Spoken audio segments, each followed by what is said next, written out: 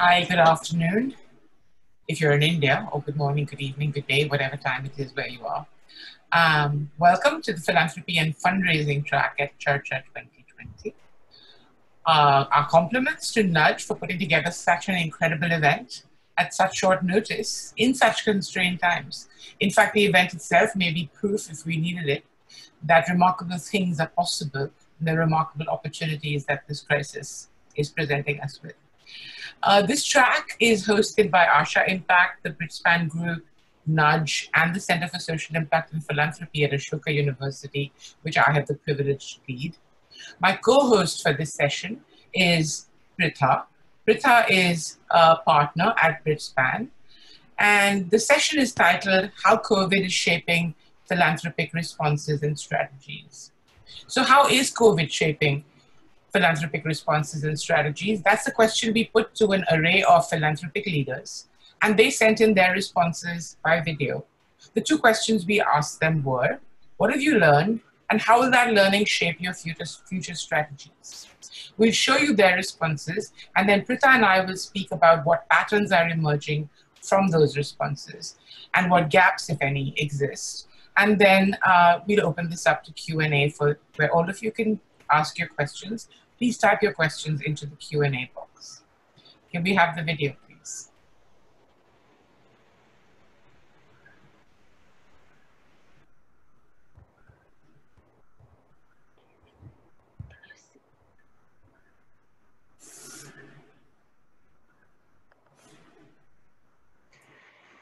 The COVID pandemic has been an extremely humbling and learning experience of a lifetime for me. It has taught me how many problems facing us can only be fought collaboratively, strategically, and with years of meticulous planning and execution. That we really need to get our priorities straight, both as society and as individuals, and focus on what really matters. It has also proved to me, and hopefully to others, how important purpose and dedication is to getting things done. Without NGOs and frontline healthcare workers, can you really imagine what kind of a crisis we would have been in the middle of, either from a humanitarian perspective or on the healthcare front? And yet, how does society treat these professionals? We have a long road ahead, and the social sector will have to play a pivotal part in rebuilding society. I don't really have all the answers to how it's going to do this, but I do know that it's going to rise to the challenge. It will have to do so by reshaping itself along the way in service of those that it serves. I wish everyone in the social sector the very best on this long journey. Thank you so much.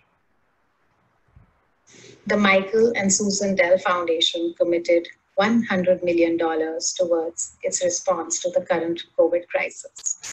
As we were planning the deployment of these resources, there were a few observations and learnings from the environment that were clear to us. The crisis had come unannounced. We did not have the time to prepare for vaccinations, for treatments, or even the lockdown. So our response needed to be speedy. We did not have the time to overthink or overanalyze solutions. We decided we need to lead with our strengths and the experience of working on the ground that we've had for several years, and to actively collaborate with other partners who bring in complementary expertise and experience. So collaboration was key. Speed of response was the other core element. And the third element, I would say, is a strong focus on the low-income communities that we serve. To begin with, we committed $20 million towards the Therapeutics Accelerator that was set up by the Gates Foundation and the Wellcome Trust, both of which have significant expertise in the healthcare sector. Closer home in India, we leveraged our own work in the livelihoods and the financial inclusion space and collaborated with a few funders to help set up 2 funds that would support low-income gig workers as well as the micro and small enterprises. In the area of education, again, backed by our own experience, we collaborated with several edtech companies to provide products and solutions to the low-income government school students. More recently, we've committed support to the Action for COVID task force that was set up by the VC community in India, trying to see how technology can help us find scalable solutions for testing, tracing, containing, and even treating the virus. Across all of these, I would say collaboration has been a key element. One says a crisis unites people and then divides them. Clearly, we are in stage one. The level of active participation and collaboration that I see across the ecosystem, whether it is the government, the philanthropists, retail donors, private sector, nonprofits, social enterprises, I think everybody has come together to address the crisis. It's a moment of connectedness. And as we move forward, I really wish we can continue this connectedness, continue this journey, look at our key areas of healthcare and livelihoods, and together address the crisis. Our purpose as Omidyar Network India is to support entrepreneurs in the private, public, and non-profit sectors who help create a meaningful life for every Indian.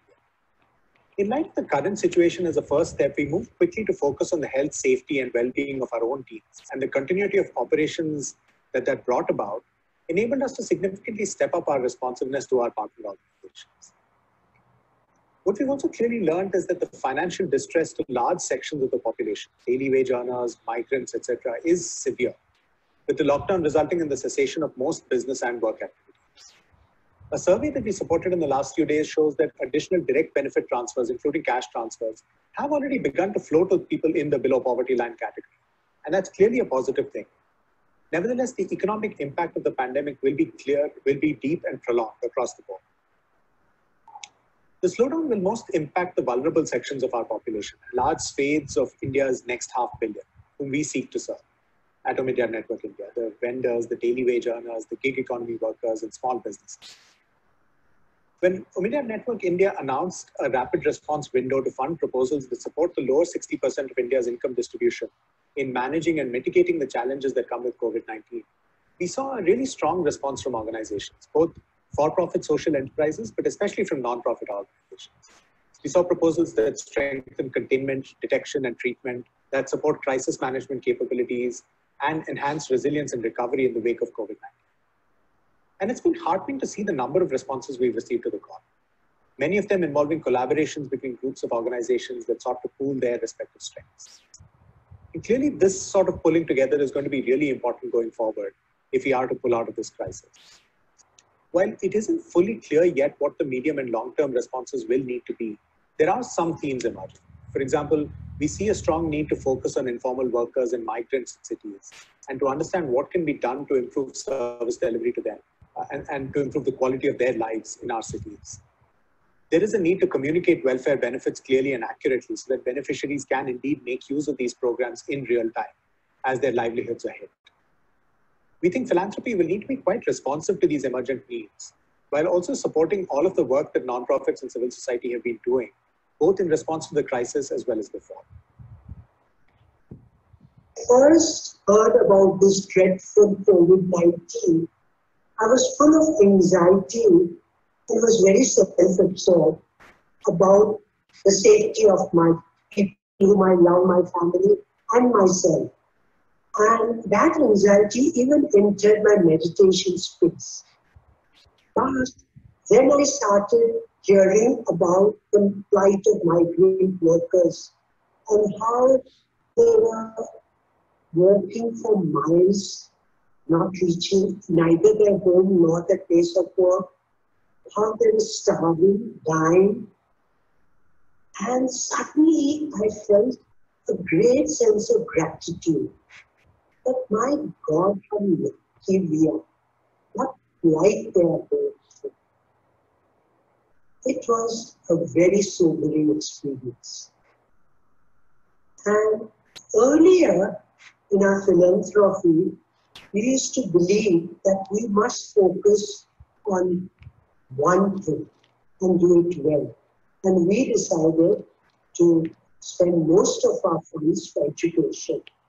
Not only using funds, but we were actively involved with the two NGOs, Akanksha and Teach for India, and spent our time and effort with it. But suddenly we realized that you can't just focus on one cause, because all the causes for development are so interrelated, and we'll never solve the puzzle unless we look at different causes. So one of the things, we may not even give money, that may not be possible to every cause, but understand it, study it, and do some advocacy. For example, I didn't realize that migrant workers represent 8% of our population. And if you take the families back in the villages, it's almost 25% of people who are living below poverty line. And there are such horrid rules and regulations. For example, their ration card, which they might have got in their village in another state, is not valid in another state. Can we do something about that? In cities, they have to pay 10 rupees to have a shower and 5 rupees to go to a toilet. Someone like me who needs to go every half an hour, I become bankrupt just paying and just joking. But we really don't know about that yet. We were vaguely aware, but we were not touched, not in any way. I think we cannot be so indifferent, and we have to do some advocacy, all of us, to care. Because how can people in this century live in such dismal conditions? And in the long run, we are not safe unless everyone is safe. We have to realize that. And we sitting in a nice, comfortable home, say they don't follow social distancing, they don't wash their hands. If you came in a tiny room, where is the question of any distancing? When we have one bucket of water for cooking, for everything, how can you wash your hands 20 times a day? So come back to reality. Realize what our people in India are going through with and without COVID, and do something before another COVID comes and hits all of us. In terms of learnings, I think there have been many. This crisis over the last 8 weeks has certainly tested many of us. But I think there are two that I would like to kind of highlight. One is when the crisis first hit, like everybody else, we were really inundated with calls for support. And I think it left us a little confused initially as to what our response should be, as to what our stand should be. But I think we took the time to pause and to figure out what we were really good at doing, what we could do. And therefore, I think it shaped our response over the coming few weeks in terms of reaching out to each of our organizations and learning from them firsthand as to what needed to get done. And I think that really helped. That shaped our humanitarian approach, to the crisis. The second thing is also about behavior. How should the philanthropic system really behave? And that led to the creation of the common charter, and the common values that we must espouse over this time, not just of flexibility and empathy, but also of partnership, of collaboration, of sharing and communicating. I think that is something that we have learned out of the crisis. Ultimately, I think we want to look back 10 years from now not only on how much we did, but how we did it. How was our behavior over this period of time? I think that is very, very important. Did we do the very best we could? Did we collaborate as a team? Did we push the boundaries of thinking? Did we create new ways of working with civil society? I think that is really, really important. In terms of what we need to do over the coming months and years, I think this one needs a long-term approach. It's not just post-COVID, but it's just the kind of institutions and policies and systems and structures that the country has built over time. And what really needs to be undone as much as what needs to be built newly. It's very clear that our institutions and our structures did not support the communities that were the most marginalized and the most vulnerable at this time. And therefore, what as philanthropy we need to do around this. The second thing, of course, is really around helping organizations, not just with funding, since there is going to be a funding crunch in the months to come, but also in terms of helping them, give them time and space and support and thinking support around how they would need to reshape themselves after this, how they need to really look at their programs from a more long-term systemic lens, as opposed to just providing support and relief in the communities that they work with. I think that's going to be really important. Hi, my name is Sunil Wadhwani. I'm involved with two foundations in India. One is the Wish Foundation based in Delhi, which works to strengthen primary care systems in low-income communities using innovation and technology. We currently operate over 500 primary care clinics in partnership with government in states like Rajasthan, Madhya Pradesh, Uttar Pradesh, Assam, and Delhi. Over the last 6 years, we've served over 10 million patients with free, high-quality primary care. With the advent of COVID, our team is now working double time because we're also helping many of these state governments with setting up COVID crisis response centers, setting up teleconsultation networks so that physicians can connect with their patients, but without direct contact. We're helping set up isolation wards in remote rural areas. The other foundation was set up by my brother and myself in Mumbai a couple of years ago, and that's an artificial intelligence institute. And what we do is we apply the power of data science and artificial intelligence to addressing key challenging issues in healthcare, in education, financial inclusion, and so on. So we have teams working on applying AI to tuberculosis, how do we detect TB earlier, how do we treat it better. We're applying AI in areas like better maternal and child health, farming, and so on. With the advent of COVID, we now also have teams working on doing epidemic forecasting for the central government and state governments in India. We have a team working on how to try and detect COVID through the sound of a person's cough into a smartphone. And something like that could truly be applicable globally if you're able to get that to work. What's really impressed me in the last few weeks with the advent of COVID, I mean, this has been an absolute tragedy and it is causing so much misery with so many millions of people. But what's impressed our team is the power of partnering with government in implementing solutions on a large scale, the power of partnering with other like-minded organizations, and finally, the power of innovation and technology in addressing some of these very deep issues. Going forward, over the next coming months and years, in both our foundations, we are redoubling our efforts to strengthen the public health system in India. My own dream is that in the next 10 years, by the year 2030, that every citizen of India will have access to good quality primary healthcare. That is the ultimate solution, and that is what will help us avoid and minimize the impact of issues like COVID and any other similar issues.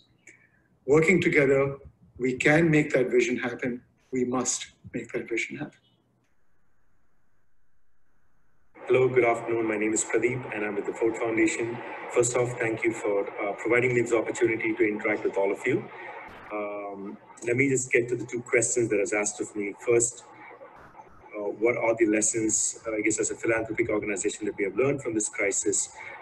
Very briefly, two. One is that inequalities, whether they be economic or gender, still need to be addressed and are, in our opinion, a top priority.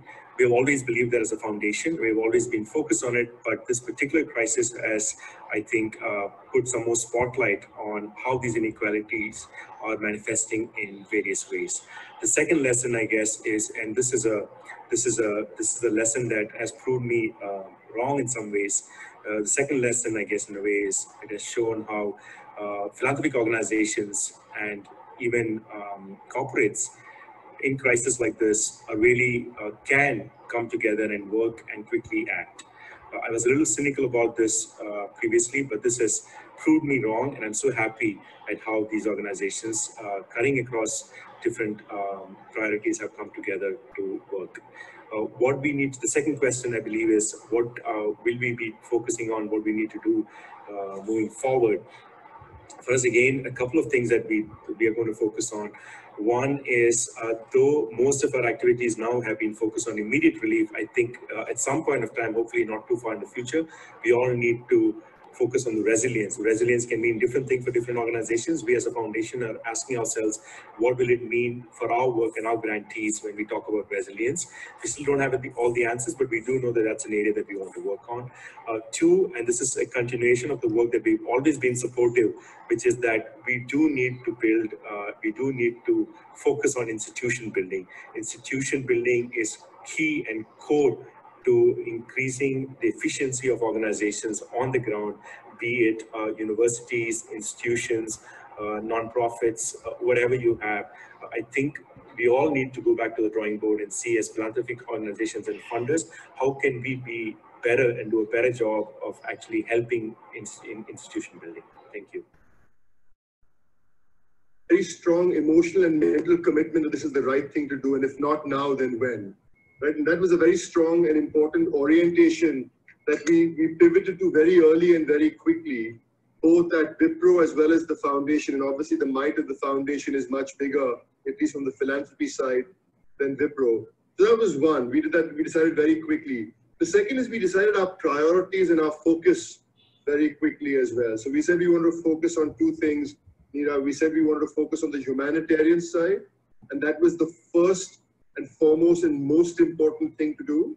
And we would try and do that both by providing meals, hot meals, as well as ration, and working with our partner organizations that we trust, and we'd work wherever we could reach the last mile impactfully through their support. And so that's what we've been doing. So, it's an interesting combination because Wipro as a company has leveraged our industrial kitchens that we have on our campuses. We have large campuses that are not being used at the moment. So we have a large campus here in Kodati, which is on Sajapur Road in Bangalore, where we have the ability to produce about 35,000 meals for each meal. And so in 24 to 48 hours, we got that going. And our biggest concern was, look, we can produce these meals. So we're producing about 65,000 meals just from that campus now. We're producing something in Pune and then something in Kolkata as well. But by far the Bangalore focus is the largest. But our biggest challenge was, hey, look, we can produce these meals and now they're ready on our campus. But now what do we do, right? How do we now get them? And so fortunately, we were able to find great partners within the government. And I must say the government was incredibly helpful in saying, look, we will pick it up and then we will work with partners to get it down to the last mile. And this has now been about 15 days and I think it's worked really, really well. So that has been one focus on both meals and ration and supporting people. So today we're supporting about 20 lakh people every day, and that number is going up. But that by far is the most important need at the moment, and that's what we're prioritizing in the short term, in the next 30 to 45 days.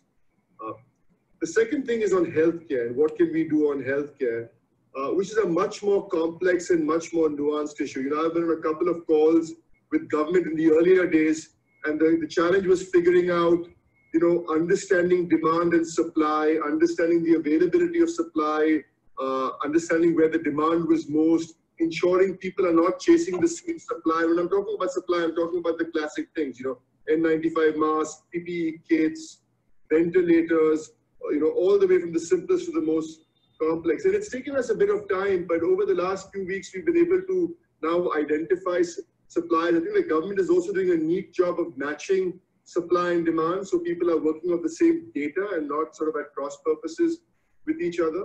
But we've now gotten to a rhythm where we're going to supply about 50,000 kits every week. We've identified about 20,000.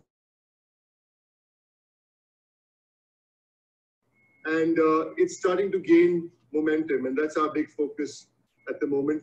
We're also going to identify, we've identified a few, the PCR, the molecular testing equipment, and we're starting off very small. We're starting off with about 10, but we're going to provide them to a few states, and maybe that will scale up basis how that works. So that's the other thing that we're looking to do on the healthcare side. And then the third thing is awareness building. I was talking to a civil society organization on Friday, and one of the questions I was asking them is how much are people actually on the last mile aware of what is happening and why it's happening and what you're doing and why you're doing it and why this is important and relevant. And I think we shouldn't take for granted that people understand that, because till people understand it, it's a much more uphill battle. And so we're spending a lot of time on awareness building as well. And that's largely driven by the foundation. On the Wipro side, again, we're trying to use our spaces. And so one of the things that we are doing, and we're just in the middle of it, is we're going to offer to the state of Maharashtra one of our campuses in Pune and offer to set them up a 450-bed isolation hospital, right? And try and do this over the next 4 weeks, if that is something that they would like to consider, which we will set up, we will fill it with equipment, we will get a skeletal staff, and then the government can enable, true medical staff to come in and actually run the hospital. So our focus is largely and predominantly on the humanitarian side at the moment, very quickly picking up on the healthcare side. How do we support our civil society organizations and NGO partners that we support, right? I mean, we oftentimes have very high expectations for them in terms of the kind of reporting they give us, in terms of where they can spend, where they cannot spend, in terms of cash flow and how we can support them then, how in many instances we can help them completely pivot. So they could have been in space X and you now require them to be in space Y. And so the objective of that note was simply to encourage people to be supportive.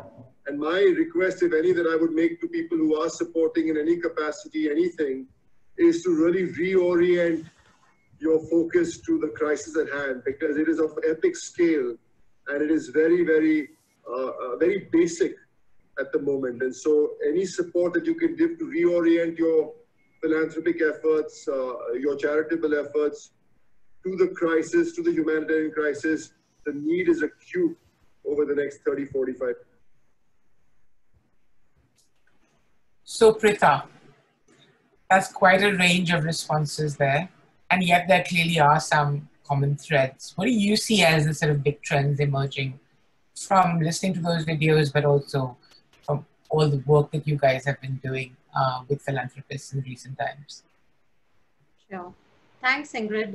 In some ways, it was very inspiring to hear the full range of philanthropists talk about their experience, because I think many of us in the morning, it has now become muscle memory to first look at the case count, pretty much like you're following cricket scores, but of course, this is much more grave, to follow the increased number of cases, mortality per day, recovered per day, etc.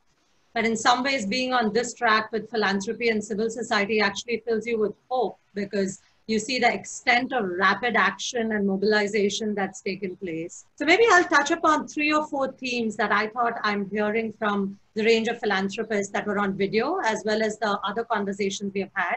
And maybe just one point where it'll be good to see more action. And then I'll hand over to you, Ingrid, to reflect on what you've seen. So I think the first and foremost point that I think everybody from Vidya to Geeta Goel to Rishad Premji, everybody spoke about was how important collaborations, partnerships, working with each other and for each other is so critical and has worked well in these times. And as many of you know who are listening in, the Britspan Group very recently launched our knowledge study on philanthropic collaboratives. Actually just in February, before the whole country went into a state of panic and then lockdown, of course. And what was striking is that when we did a survey of 13 plus collaborators, almost 100% of them said that their organizations working solo is not as powerful as coming together for large and complex problems. And it almost seems like crystal ball gazing because, at that point in February, when we put out this statistic, we were looking at collaborators that are working on complex sustainable development goal issues. And about 91% of those surveyed said that the costs of coming together, although it is a big investment to coordinate across so many people, government, civil society, philanthropy, research, but they still said that the benefits of collaborating far exceeded the cost. And that was 91% of survey respondents in February.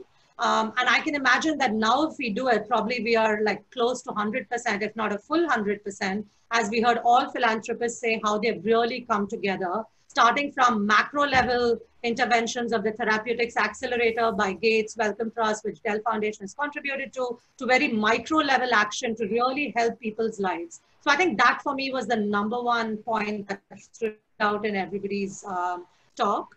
The second one is, I think, about investing not just in programs, but in institutions.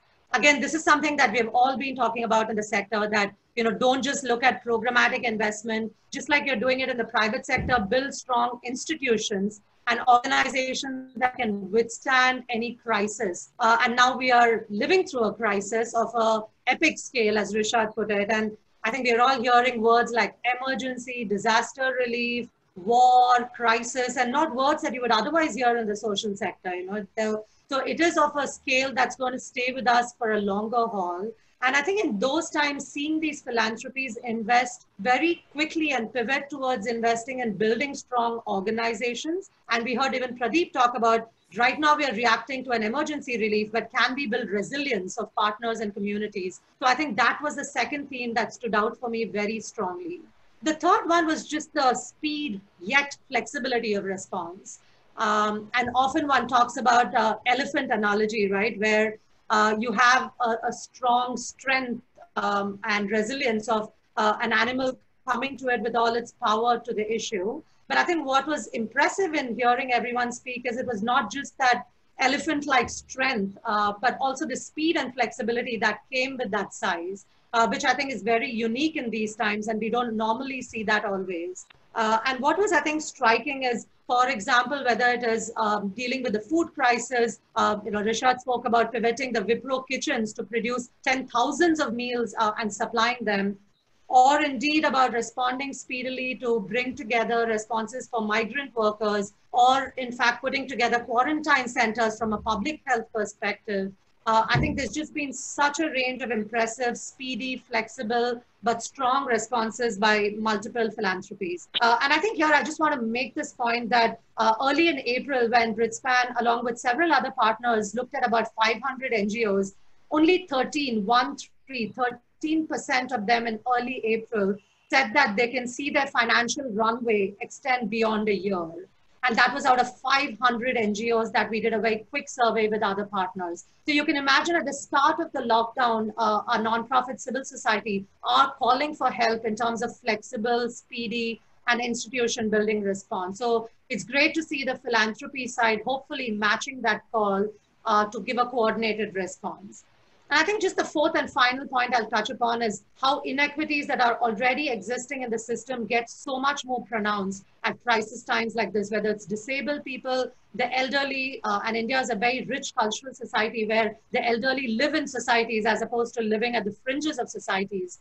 Or if you talk about other forms of inequities, whether it's women, vulnerable children, LGBTQ communities, I think it's critical for philanthropy, as we heard many of them say, to come together to support and not accentuate these inequities in the system.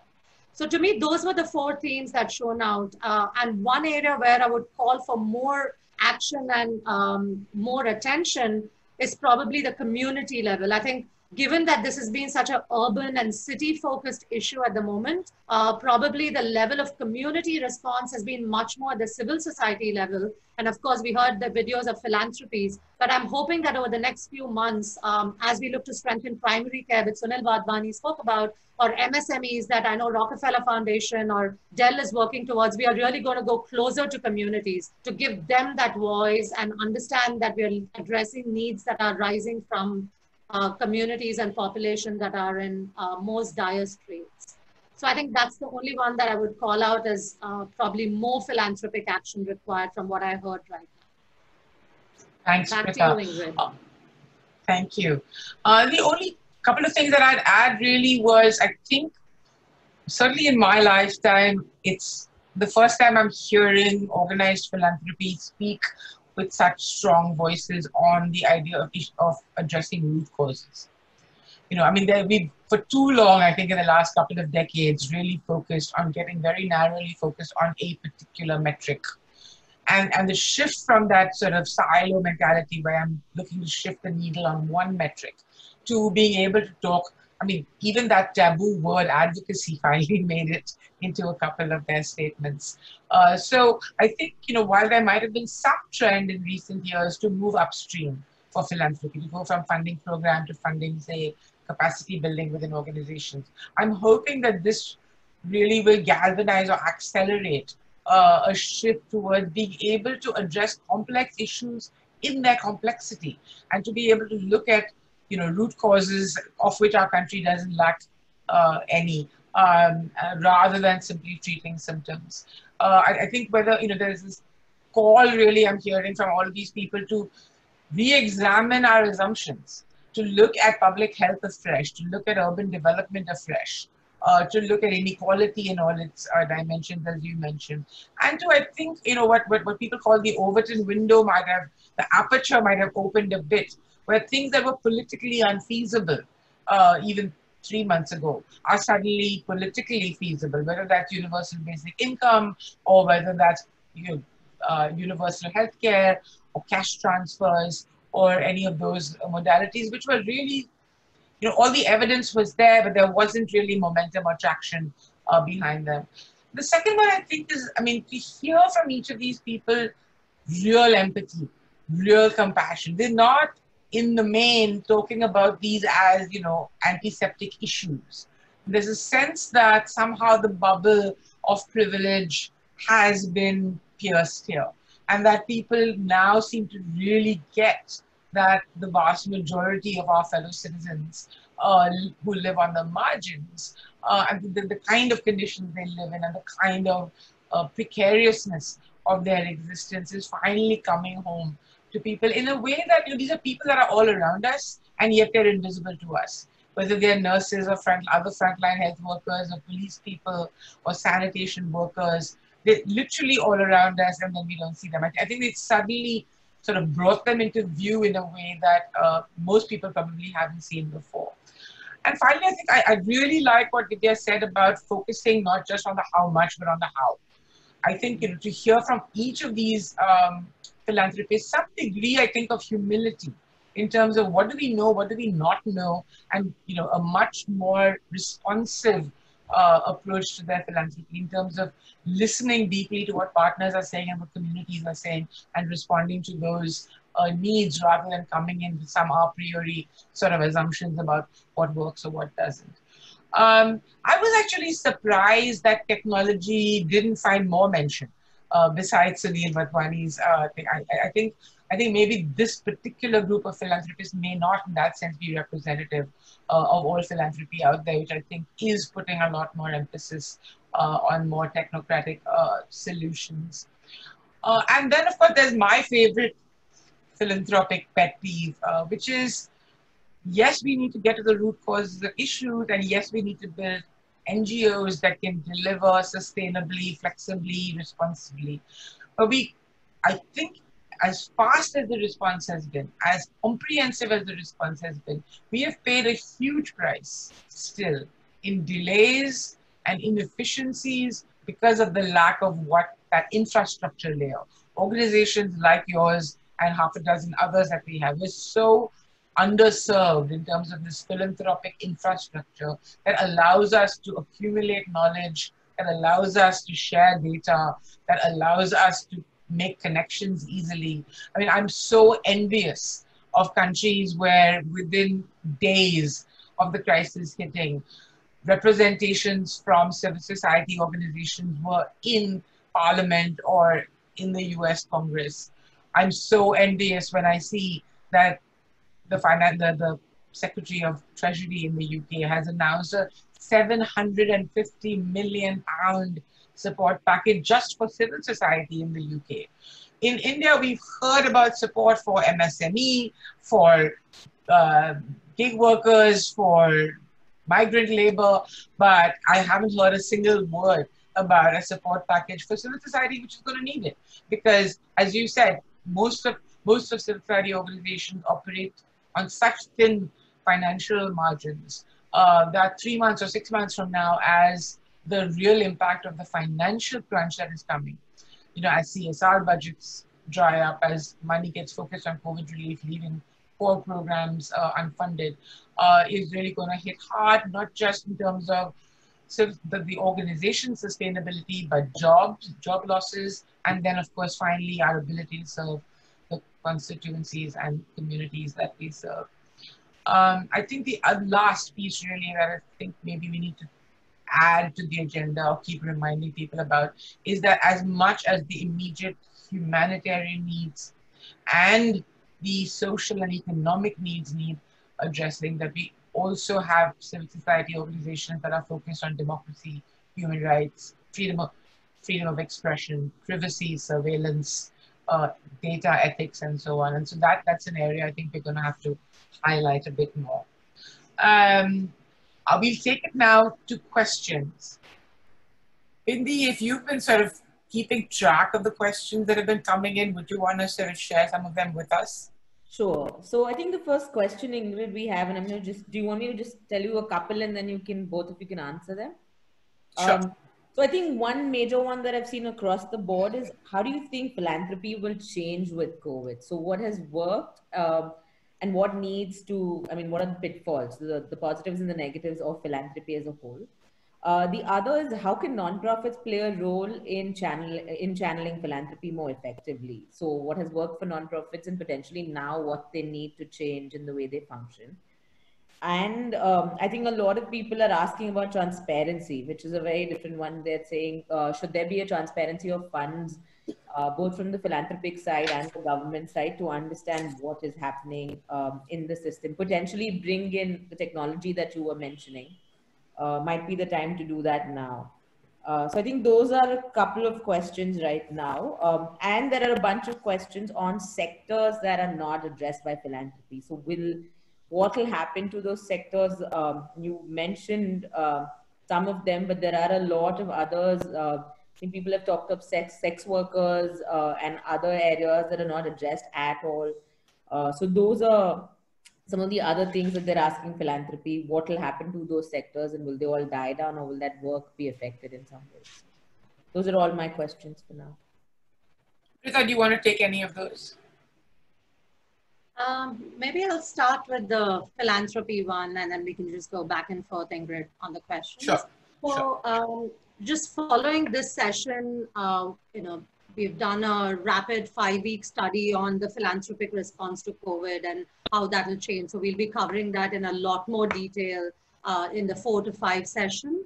But just in terms of a quick answer to many questions on this topic, I think we're seeing mixed trends. So one, there are some philanthropies that have increased funding available to India, particularly some of the foreign ones and also domestic ones that have put in additional money for COVID, whether some of them might be through common funds like the Give India COVID Relief Fund or PM CARES funds or CM funds, in addition to some of the work that they are doing on the ground. But the majority of them we are hearing have certainly repurposed or repivoted budgets that were already committed or were going to be committed, but for COVID response. And then, of course, there's a whole range of CSR-related foundations where it's a mixed bag because, again, as we are hearing, there is, even pre-COVID, as we know, there was going to be big damage or hit to a lot of the economic sectors of our economy, starting from banking, financial services, the construction sector was hit, etc. So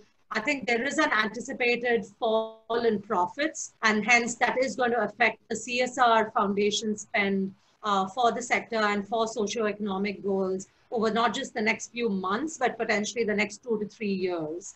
So I think in terms of the quantum of philanthropic and CSR response, I would truly say it's a mixed bag. In terms of the qualitative nature of the response, I think in the last 2 months or the period of the lockdown or just before, certainly as we even heard from philanthropies, everybody is scrambling towards the immediate response and also building preparedness in terms of whether it's the hardware like the centers for quarantining or ventilators or PPE kits and masks, or indeed some of the support to migrant workers, food, rations, etc.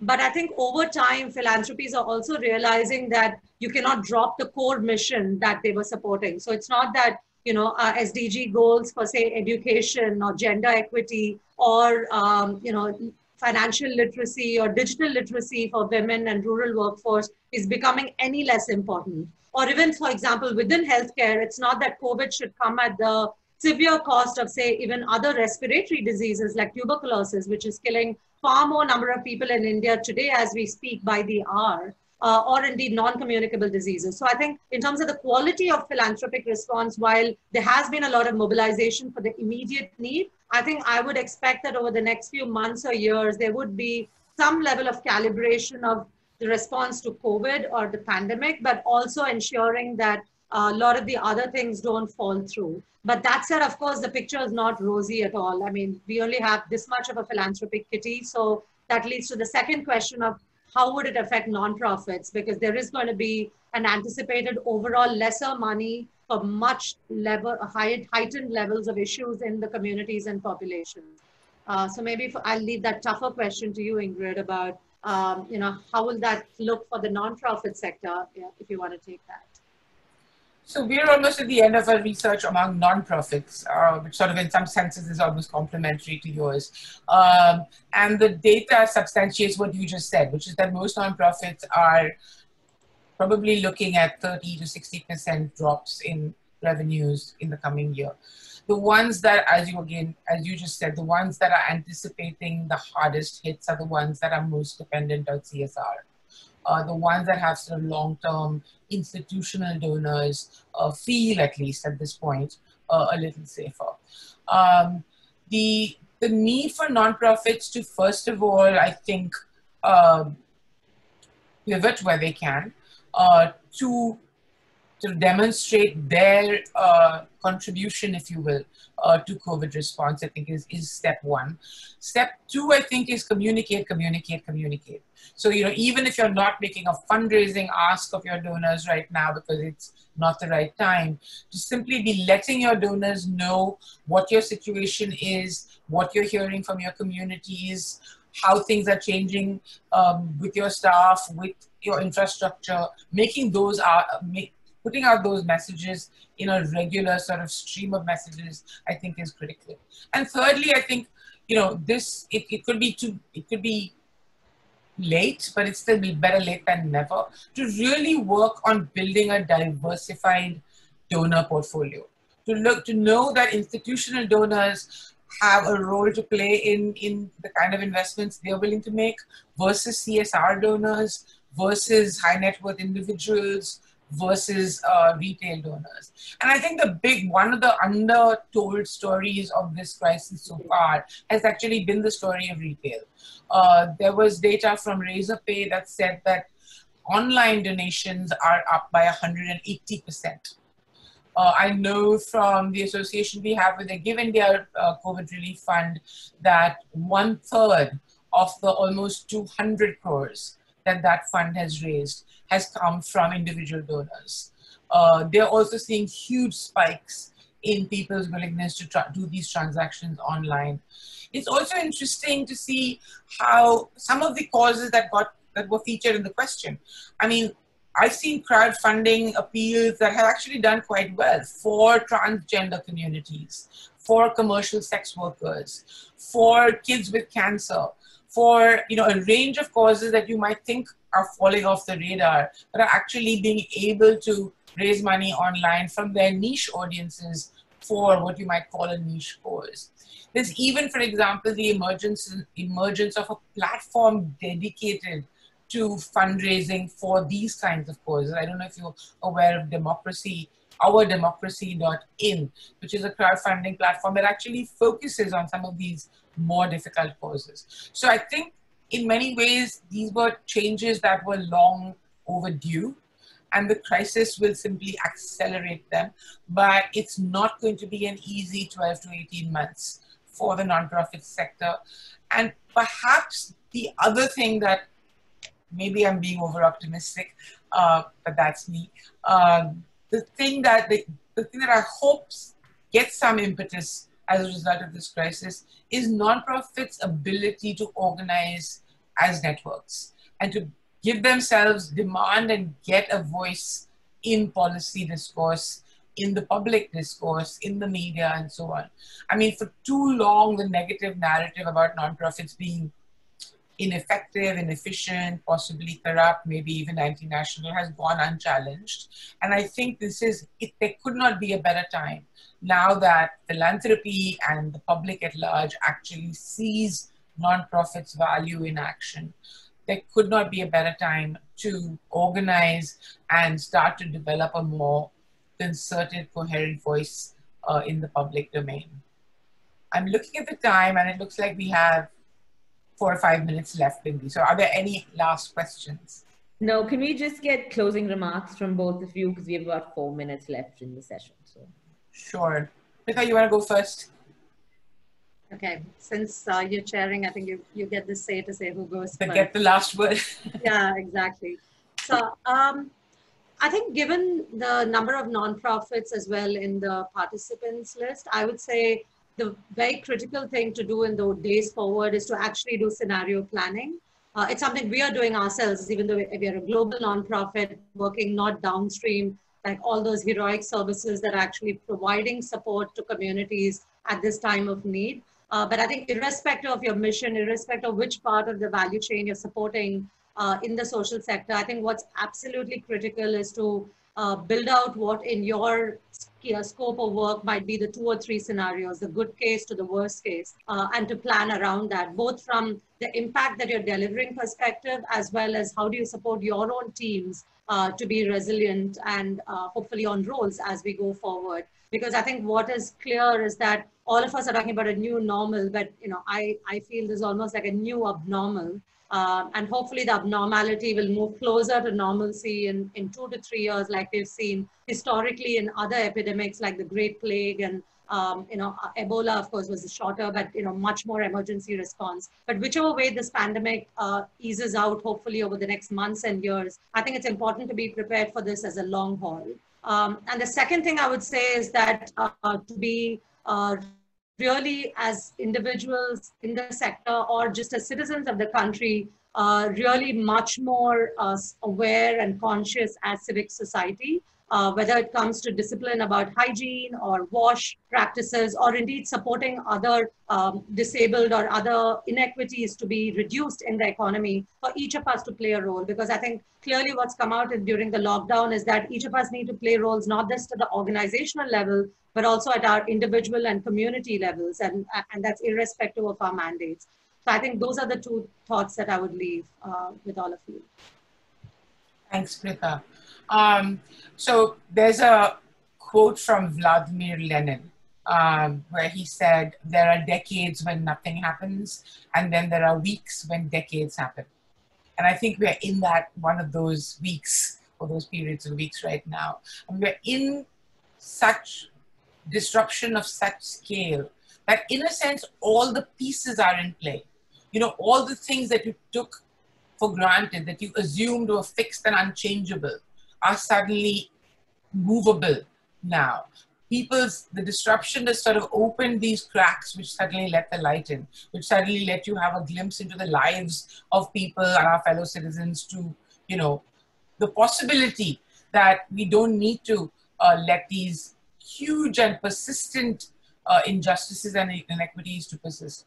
So I think the only thing I'd like to end with, it's up to all of us as civil society, as infrastructure, as philanthropy, to ensure that we build on that momentum and don't lose it. I mean, it'll be too easy, as Geeta said in her video, to go from a period of great together connectedness to a period of great division. And that's a real threat in our country. It's an ongoing threat, and it's something that we really need to guard against.